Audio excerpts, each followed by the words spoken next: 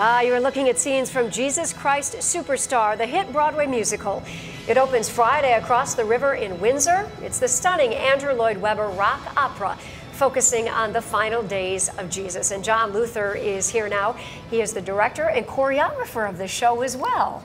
Good to have you with us. Good to be back with you. You were mentioning you have quite a history with this show, is that right? Yeah, as any child of the 1960s and 1970s, I grew up with the concert version, the Brown album. Yeah. And then I was fortunate later in my professional life to do one of the European tours of the show. Really? And then early in the 2000s, I had my first opportunity to choreograph the show. Neat. And now I have the opportunity to direct and choreograph the show. How about that? Yeah. You've just been growing along the way here. Yeah. This was the first rock opera. Correct. Ever. Yep. Well, people will get a little nitpicky because Hair is a rock musical. Yes. But Jesus Christ Superstar is completely sung through the way that an opera is, so it's technically the first rock opera. So you will hear no spoken words in this. Les Mis is like that, isn't it? Where Correct. there's no spoken words, Correct. the whole thing is sung. And this is loosely based, I understand, on the Gospels of the last week of Jesus' life. And there's many interpretations of it, I understand, from what you told me. Yep.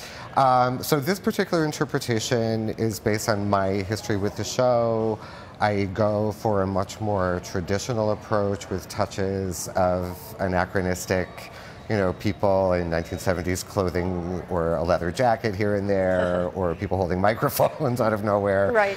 Because the show lends itself to being a rock concert and a rock opera. And so you can take advantage of the traditional approaches and then bring your own touches to it. Neat. I would say, as a choreographer, the most unique facet is the introduction of two angels in the show who dance, and they're pretty amazing, these two people that I got. Well, neat. Well, if you want to see it, it's this weekend and next weekend, I believe, right? Okay, and we've got all the information for you on our website, WXYZ.com, at the Chrysler Theater in Windsor. Correct. John, thanks for dropping by. Yeah. Good luck with it. Thank you so much. Good to have you with us.